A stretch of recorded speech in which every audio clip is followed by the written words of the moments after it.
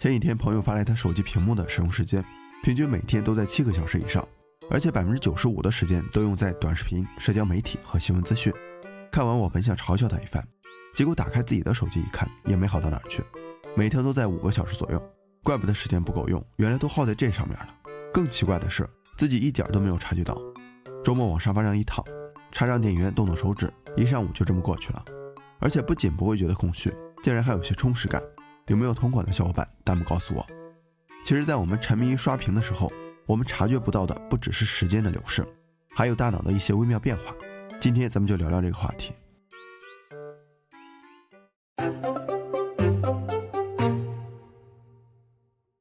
假设你在等公车，手机没电了，你可能会无聊的数站牌上的各个站点，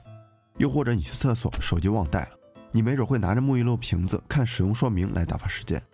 这些时候你会发现，真的是度秒如年，浑身不自在。这也就说明了我们越来越依赖手机，几乎已经到了成瘾的地步。一般我们认为能够让人成瘾的只有毒品、酒精这些极端的东西，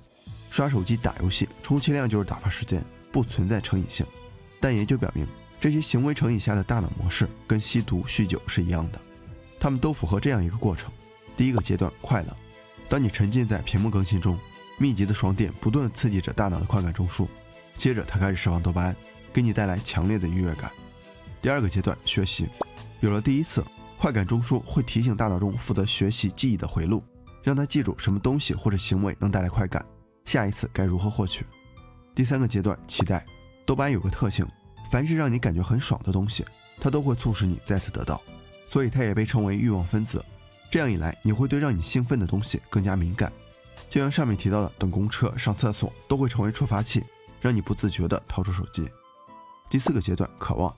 到这一步你会发现，即便刷手机没法像最初那样给你带来新鲜感和愉悦感，但你就是停不下来，因为你的多巴胺耐受性已经被提高了。当刺激消失时，多巴胺处于被抑制的状态，这种落差感会很难受。所以我们看那些瘾君子、酗酒者戒不掉，不是享受那个快感，而是难以忍受痛苦。手机自然没有这个魔力，但手机背后的软件开发者，他们的目的就是让我们越来越依赖手机。他们会通过大量的数据，给每一位用户进行精准画像、相貌、身材、兴趣爱好、浏览轨迹，我们就像裸奔一样被他们实时监控着。这就是为什么刚看完球赛就能收到球鞋广告的推送，刚想减肥就能看到小姐姐健身的视频。手机比我们肚子里的蛔虫还要懂我们，一来我们会对他们产生强烈的依赖感，二来我们也变成了开发者牟利的商品。所以网飞纪录片《监视资本主义智能陷阱》中有一句话，只有2个行业把他们的客户称为使用者，毒品和软件。现在想想真的很值得细品。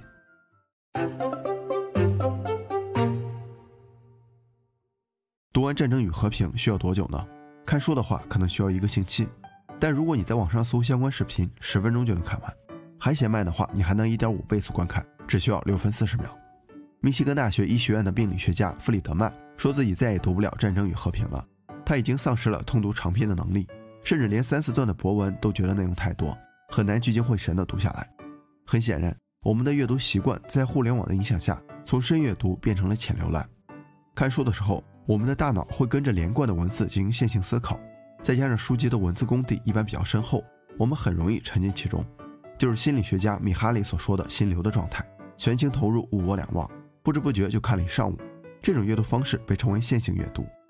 但在浏览网页的时候就不一样了，内容、广告、导航栏、超链接都集中在一个6英寸左右的屏幕里，再加上时不时弹出的微信消息、短信提醒，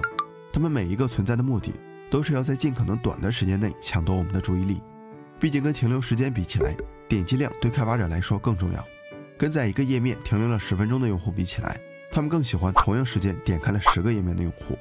所以他们不在乎你是否获取了有价值的信息，他们更关心你的浏览数据能卖多少钱。短视频也是一样，最初的15秒时长限定，很大程度上考虑了现代人越来越稀缺的注意力。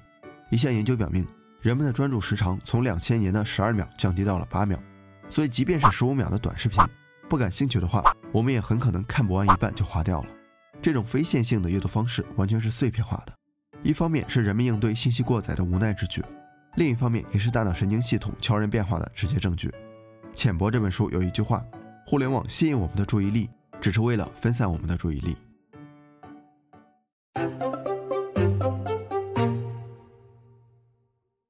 你天天去健身房，就会发现自己的腹肌变多了，身材变好了。大脑也是一样，当然了，额头上练不出6块腹肌，但大脑的结构和运行都会为了应对各种行为习惯而改变。也就是说，大脑拥有极强的可塑性。刻意练习里有个例子，伦敦的路很奇葩，几乎都能让导航系统陷入瘫痪，但伦敦的出租车司机还是可以凭借人脑导航带你去任何地方。神经系统科学家观察了他们的大脑跟普通人大脑的区别，结果发现出租车司机的海马体后部比普通人大一些，而海马体恰好跟记忆有关。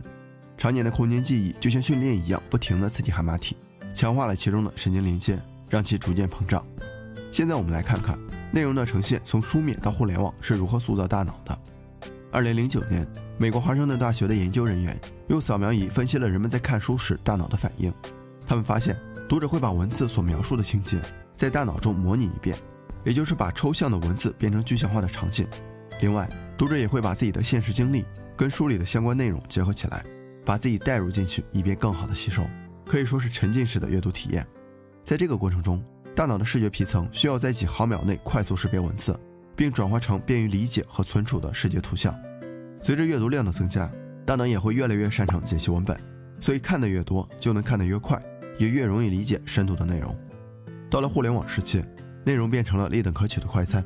滑动鼠标、触摸屏幕、消息提醒，互联网调动了更多感官的参与，让我们的视觉、听觉、触觉都参与其中。为了应对持续稳定的刺激输入流，大脑会建立一个灵敏的响应系统，这样一来，深度阅读的能力就会弱化了。我们看到满屏的文字和毫不相干的广告，很可能没有耐心看完，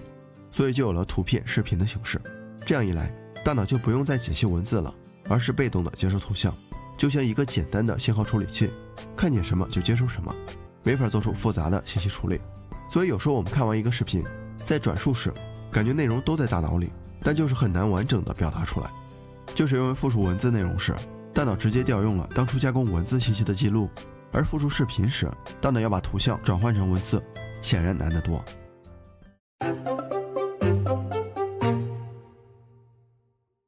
咱们都知道，人的记忆分成短期记忆、工作记忆和长期记忆3种。短期记忆就好比你记一个电话号码，打完就忘了；工作记忆就像高考前复习的知识，毕业后都还给老师了；长期记忆就是把记忆存储在大脑皮层了，比如乘法口诀，想忘都忘不掉。从短期记忆到长期记忆是有质的区别的。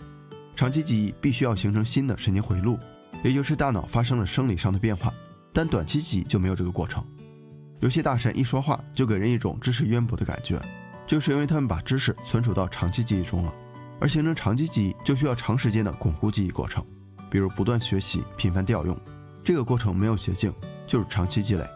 上网的时候，信息流奔涌而来，网页上的各种超链接，还时不时有邮件、微信等消息。同时进入工作记忆的信息太多了，大脑处理不过来，也就保存不了这些信息。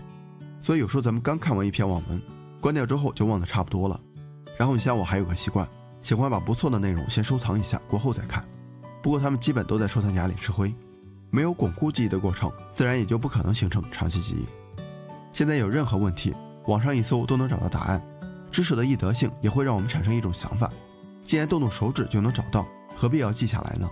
手机就像一个外接硬盘，我们把原本应该存储到大脑中的信息外包了出去。这样做看似是在为大脑记忆减负，但也带来2个弊端。一是记忆能力的下降，由于大脑的可塑性，经常刷屏，大脑适应精力分散的能力提高了，很少训练记忆，记忆能力自然也就下降了。二是外包的记忆并不能真正利用，大脑记忆并不像电脑存储的文件那样相互独立，而是一个个零散的模块彼此在建立起联系。也就是说，大脑里的知识可以融会贯通，举一反三。真正记住的知识不是加法式的积累，而是能产生微妙的化学反应，这一点手机是做不到的。传播学领域的天花板麦克卢汉提到，媒体不仅仅是信息通道，媒体提供思考的素材，同时他们也在影响思考的过程，而如果过度依赖媒体，人们或许会失去思考的能力。当然，咱们不是罗列手机互联网的罪状，而是通过客观事实阐述其对大脑的一些影响。我们也完全可以合理利用手机，